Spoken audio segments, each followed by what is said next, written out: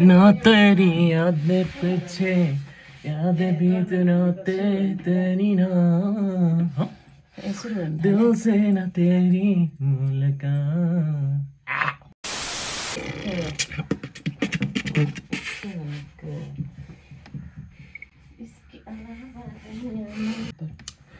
Okay, हामीले previous भिडियोमा हिस्टोलोजीको introduction बारे हेरेका थियौं. हिस्टोलोजी भन्या के हो? हिस्टोलोजी दुईटा भागबाट बनेको छ, हिस्टो र लजी. माथि टाउको देखियो, लेख्ने बेला टाउको पछाडि पारेर लेखौँला. ओके, के भन्दै थिए? हिस्टोलोजी बारे भन्दै थिए. कतै पनि तिमीले हिस्टो शब्द हेर्यौ भने त्यसले टिस्युलाई जनाको हो भनेर बुझ्न सक्छौ. जस्तै हिस्टोजेन, जहाँ हिस्टो भन्नाले टिस्यु र जेन भन्नाले बनाउने, त्यसैले टिस्यु बनाउने भागलाई हिस्टोजेन भनिन्छ. सिमिलरली टिस्युको स्टडीलाई हिस्टोलोजी भनिन्छ. यहाँ मेन्सन गरिदिए है. सो हिस्टोलोजी, हिस्टो भन्नाले टिस्यु र लजी भन्नाले स्टडी.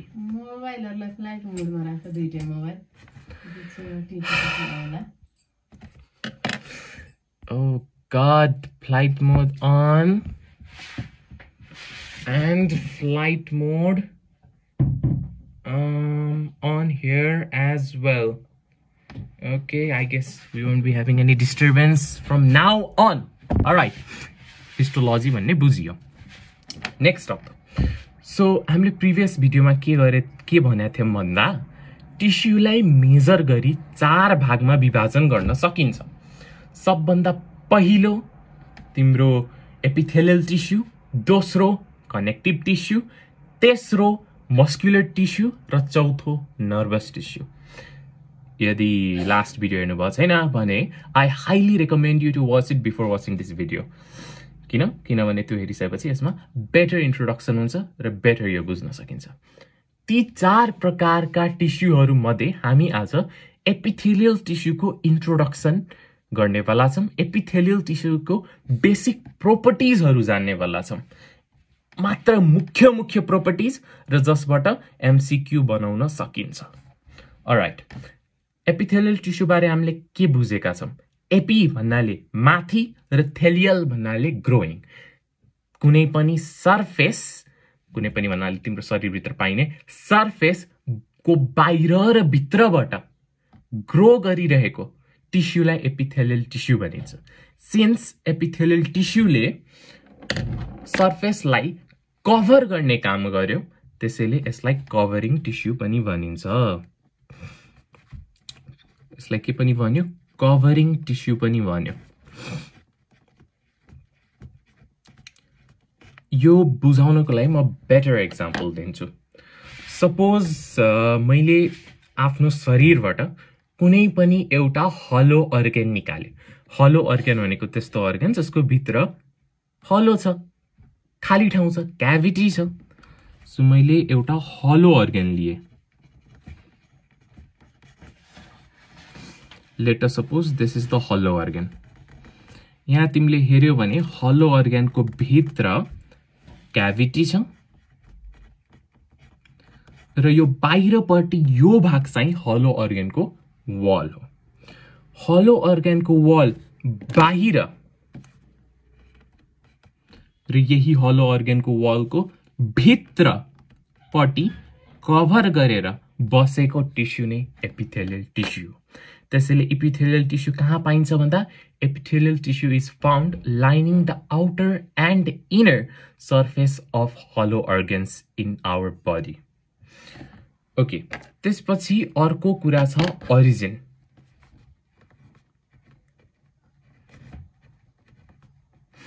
एपिथेलियल टिस्युको ओरिजिन 3टै जर्म लेयरबाट हुन्छ. all 3 germ layers. एकछिन है, रेकर्ड भइरहेछ कि छैन चेक गरौँ.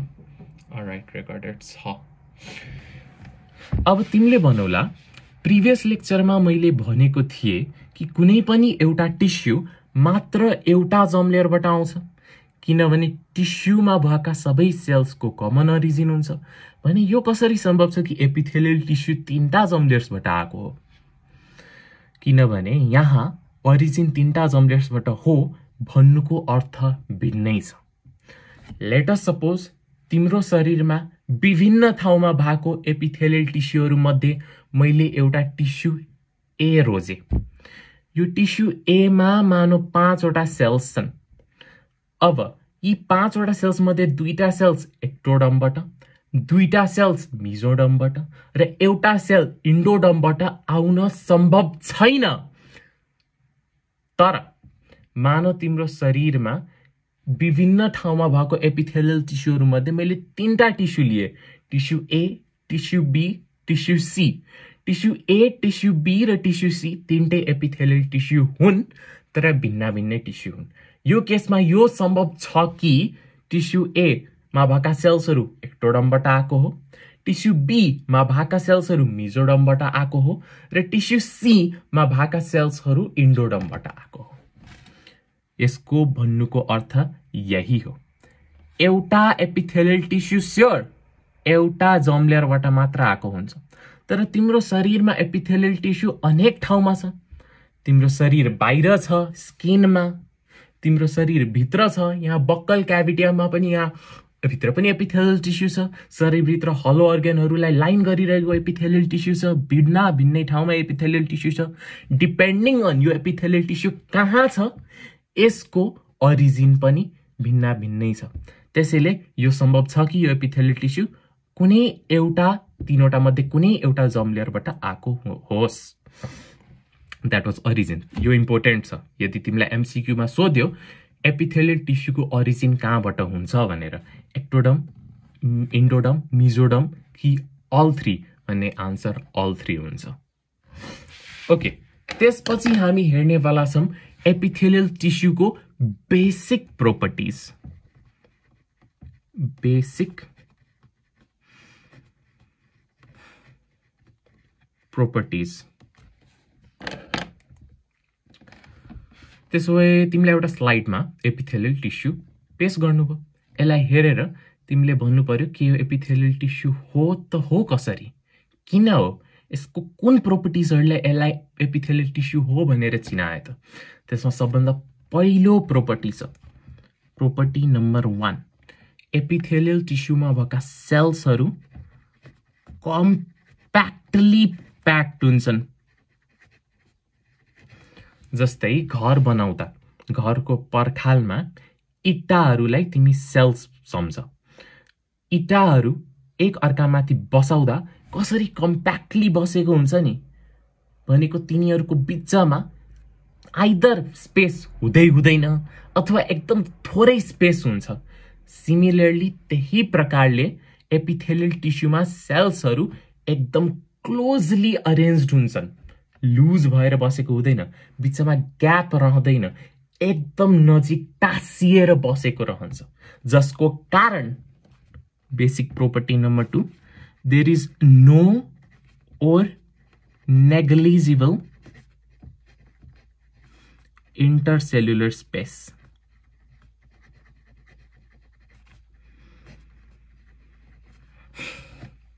यो म बेटर तरिकाले डायग्रामबाट बुझाउँछु। तिमीसँग एपिथेलियल टिस्यु छ, त्यो एपिथेलियल टिस्युलाई माथिबाट हेर है। एपिथेलियल टिस्यु मानौ स्किनबाट एपिथेलियल टिस्यु निकाले, त्यसलाई मैले माथिबाट हेरे। माथिबाट भने कस्तो देखिन्छ। एपिथेलियल टिस्युमा सेल्सहरू छन्, पोलिगोनल शेप्ड सेल्स हुन सक्छन् अथवा अन्य shaped cells, oval shaped cells हुन सक्छन् अथवा वेभी मार्जिन भएको सेल्स हुन सक्छन्, डजन्ट म्याटर।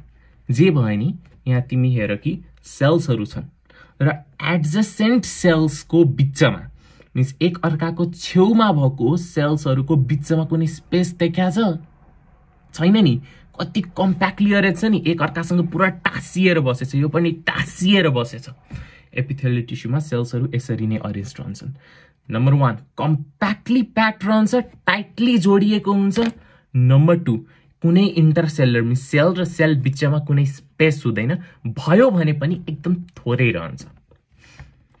तेस्रो पोइन्ट, तेस्रो र most important, epithelial tissue always rest on basement membrane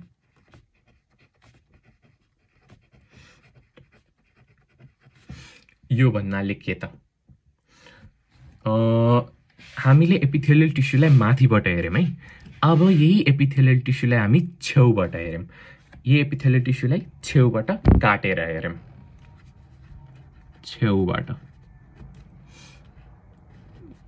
यो सेल्स वा एपिथेलियल टिस्युको प्रोमिनेन्ट न्यूक्लियस छ ओके यो एपिथेलियल टिस्यु भयो तिम्रो शरीर भरि पाइने सबै एपिथेलियल टिस्यु जहिले पनि एउटा मेम्ब्रेन माथि पाइन्छ यो मेम्ब्रेन सेलबाट बनेको हुँदैन यो मेम्ब्रेन एसेल्युलर हुन्छ र यो जुन मेम्ब्रेन छ जस माथि एपिथेलियल टिस्यु बसेको पाइन्छ यही मेम्ब्रेनलाई बेसमेन्ट मेम्ब्रेन भनिन्छ very very important basement membrane कस्तो हुन्छ एसेल्युलर हुन्छ भन्नाले कुनै सेलबाट बनेको रहँदैन बेसमेन्ट मेम्ब्रेनले इन अ वे बाउन्ड्रीको काम पनि गर्छ कोरको बीचमा एपिथेलियल लेयरको बीचमा र बेसमेन्ट मेम्ब्रेन तल पाइने टिस्यु बेसमेन्ट मेम्ब्रेन तल पाइने टिस्यु मोस्टली अथवा अलमोस्ट एभ्रीवेयर कनेक्टिभ टिस्यु रहन्छ यति हो त्यसपछि point number weight before getting into point number 4 मैले यो त भने कि तिम्रो शरीर भरि पाइने एपिथेलियल टिस्यु जहिले पनि बेसमेन्ट मेम्ब्रेन माथि पाइन्छ तर यहाँ पनि एक्सेप्सन छ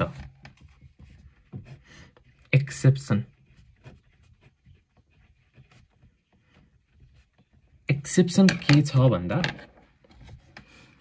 ट्रान्जिशनल epithelium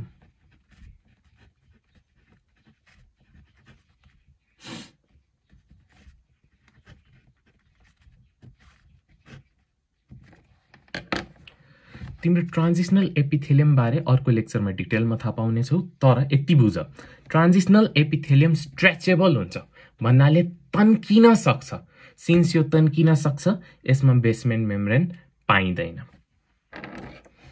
next up free space facing epithelial टिस्युले खाली ठाउँलाई फेस गरिरहेको हुन्छ फर एक्जाम्पल यहाँ तिमीसँग एउटा स्टमक छ मैले यो स्टमक बनाए आउ हल्का बिग्रियो अलराइट स्टमक बनाए यो स्टमकलाई मैले बिचबाट चिरेर हेर्ने छु बिचबाट चिरे र यसलाई माथिबाट हेरे तिम्रो स्टमक छ राइट स्टमक छ यसरी स्टमकलाई बिचबाट चिरे र चिरिसकेपछि त्यसलाई माथिबाट हेरे माथिबाट हेर्दा यस्तो देखिन्छ सर्कुलर ओके स्टमक भित्र खाली ठाउँ छ अभियसली यो जुन खाली ठाउँ पाइन्छ स्टमक भित्र यसलाई गट भनिन्छ र यो चारैतिर यो चाहिँ स्टमकको वल भयो यो स्टमकको वलको बाहिर लाइन गरिरहेको र स्टमकको वलको भित्र जसरी यहाँ मैले एक्सप्लेन गरे स्टमकको वलको भित्र लाइन गरिरहेको के पाइन्छ एपिथेलियल टिस्यु पाइन्छ स्टमकको वलको बाहिर लाइन गरिरहेको एपिथेलियल टिस्युले बाहिरपट्टि फेस गरिरहेको हुन्छ भन्नाले यसको फ्री सर्फेस कतापट्टि छ बाहिरपट्टि छ भने स्टमक भित्र पाइने एपिथेलियमले इनरपट्टि भित्रपट्टि फेस गरिरहेको हुन्छ यसको फ्री स्पेस कतापट्टि छ स्टमकको भित्रपट्टि फेस गरिरहेको छ त्यसैले एपिथेलियल टिस्यु जहिले पनि फ्री स्पेसलाई फेस गरिरहेको पाइन्छ पोइन्ट नम्बर 5 यो एभास्कुलर हुन्छ भास्कुलर भनेको ब्लड भेसल पाइने एभास्कुलर भनेको ब्लड भेसल ए नपाइने त्यसो भए एभास्कुलर भयो भने हेर एपिथेलियल टिस्यु हो लिभिङ हुन्छ, यसलाई डिभाइड हुनुपर्छ, ग्रो हुनुपर्छ, मल्टिप्लाई हुनुपर्छ। त्यो गर्नको लागि यसलाई अक्सिजन चाहिन्छ, खाना चाहिन्छ, न्युट्रिसन चाहिन्छ। पाउँछ कसरी? यदि ब्लड सप्लाई नै छैन भने यसले पाउँछ अक्सिजन र न्युट्रिसन दुवै पाउँछ डिफ्युजनबाट। डिफ्युजन हुन्छ कहाँबाट? कनेक्टिभ टिस्युबाट। कसरी देखाउँछु? Okay, so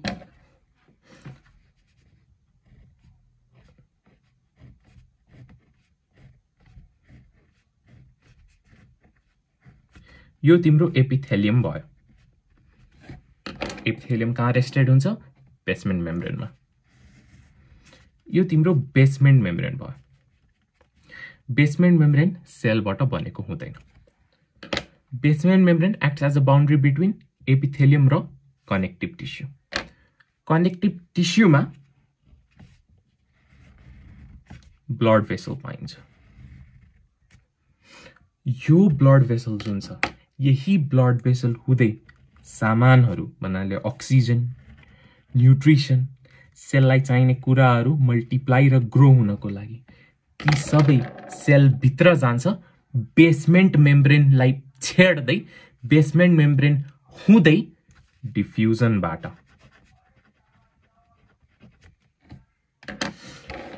so with that basic properties of epithelium सकिन्छ। मैले बेसिक प्रोपर्टिजमा के भने?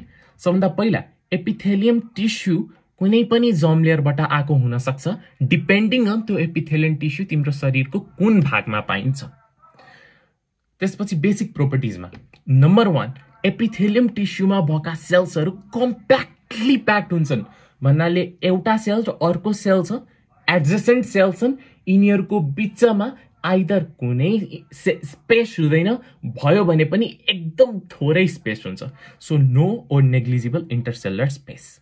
नम्बर 3, तिम्रो शरीरभरि पाइने एपिथेलियल टिस्यु जहिले पनि बेसमेन्ट मेम्ब्रेन माथि पाइन्छ रेस्ट गरिरहेको, विथ एक्सेप्सन अफ ट्रान्जिशनल एपिथेलियम।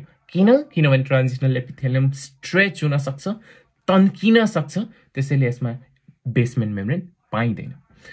यो फ्री स्पेसलाई फेस गरिरहेको हुन्छ। फर एक्जाम्पल, तिम्रो स्टमकमा स्टमक वालको बाहिरपट्टि पाइने एपिथेलियल लाइनिङले बाहिरपट्टि फेस गरिरहेको छ, स्टमकमा भित्रपट्टि लाइन गरिरहेको एपिथेलियमले भित्रपट्टि फेस गरिरहेको छ। र यो एभास्कुलर हुन्छ, भन्नाले यसमा कुनै ब्लड सप्लाई हुँदैन भने यसले आफूलाई चाहिने न्युट्रिसन र अक्सिजन कहाँबाट पाउँछ? कनेक्टिभ टिस्युमा भएको ब्लड भेसलबाट। कसरी? डिफ्युजनबाट। यतिबाट हजुरले प्रोपर्टिज बुझ्नुभयो। नेक्स्ट भिडियोमा म चाहिँ मेजर क्याटेगरी अथवा टाइप्स अफ एपिथेलियल टिस्यु बारे बनाउने आँटेको छु। एन्ड विथ द्याट, यदि यो डडियल दाइको भिडियो मन पर्यो भने अरूहरूलाई सेयर गर्नु होला, मन परेन भने पनि सेयर गर्नु होला। Thank you very much. By by, Tata, C you.